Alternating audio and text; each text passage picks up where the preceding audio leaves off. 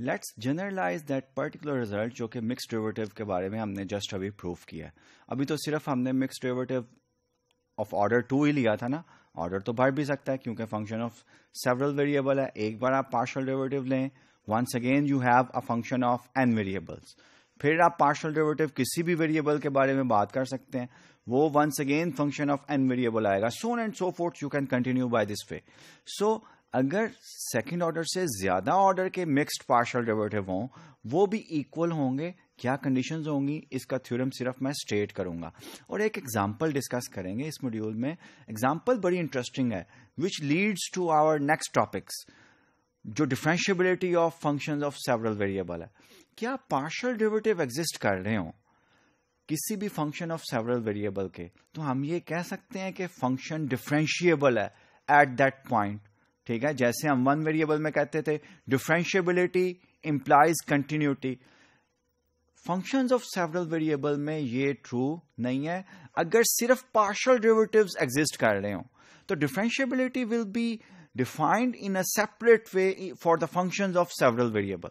दो से ज्यादा वेरिएबल्स हो तो डिफरेंशिएबिलिटी को हम डिफरेंटली डिफाइन करेंगे। पार्शियल डेरिवेटिव अगर एग्जिस्ट कर रहे हो, एग्जांपल हम आज ही डिस्कस करेंगे इसी मॉड्यूल में कि अगर पार्शियल डेरिवेटिव एग्जिस्ट कर रहे हैं, इसका मतलब ये नहीं है कि फंक्शन कंटिन्यूअस होगा at that particular point x not y not, और अगर उसके पार्शियल डेरिवेटिव सारे एग्जिस्ट भी कर रहे हैं।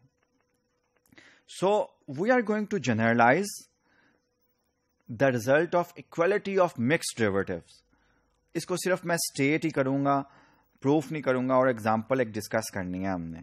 So theorem states that suppose that f and all its partial derivatives of order less than r are continuous on an open subset S of Rn, then these mixed derivative, whenever x belongs to S, if each of the variable, ये सब variable same times में appear हो रहा हो, number, यानी कि आप xi1 से पार्शियल डेरिवेटिव ले रहे हैं 2 टाइम्स लेट से, तो xj1 का भी पार्शियल डेरिवेटिव जो है वो 2 टाइम्स ही ले रहे हैं। ये मतलब है इसका to appear the same number of times in these arrangements, ये जो सबस्क्रिप्ट्स हैं, then the partial derivative, mixed partial derivative in equation 1 will have the equal value, और वो इक्वल वैल्यू किसके इक्वल होगी, इसके इक्वल होगी। Order doesn't matter. It being understood that ये कुछ अंडरस्टैंडिंग जो है कि आर सबस्क्रिप्ट के जो है less than equals to are है व्हेन एवर के इज बिटवीन 1 एंड n है। ओके, सिमिलरली, और R1 plus R2 plus Rn equals R है क्योंकि सबस्क्रिप्ट में ये हमने दिया गया है, तो we have to explain that notion. If are के equal 0 so we omit the symbol this one. इसका मतलब ये है कि हम इस वेरिएबल x के वेरिएबल के कॉरस्पॉन्ड पार्शियल डेरिवेटिव नहीं ले रहे। Let's consider a remark in which we are going to state that a function of several variables may have first order partial derivatives at a point x naught but fails to be continuous at x naught। अब ये result जो है, ये remark जो है, ये बड़ा contradictory है as compare to the function of one variable, क्योंकि वन वेरिएबल में तो हमने पढ़ा हुआ है कि f ऑफ x नॉट अगर एग्जिस्ट करता है implies f of x is continuous. f of x जो होगा वो कंटिन्यूअस होगा eight x equals x not.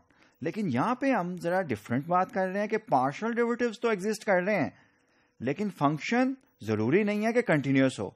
और इस रिमार्क को सपोर्ट करने वाली एग्जांपल भी मैं आपको देने लगा हूं।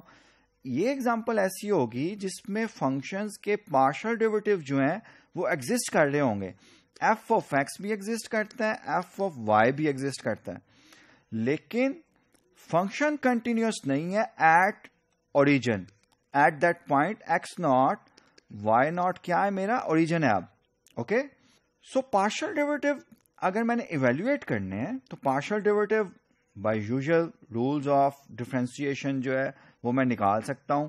f of x equals limit h approaches to 0, और 0 पे मैं इवेल्युएट कर रहा हूं f of h0 minus f of 0 0, जो कि f ऑफ 0 0 जो है इस तरह डिफाइंड है is not defined by this formula, तो लिमिट मैं लूंगा तो एफ ऑफ एक्स 0 0, उसकी लिमिट जो है वो 0 आ रही है बाय डेफिनेशन.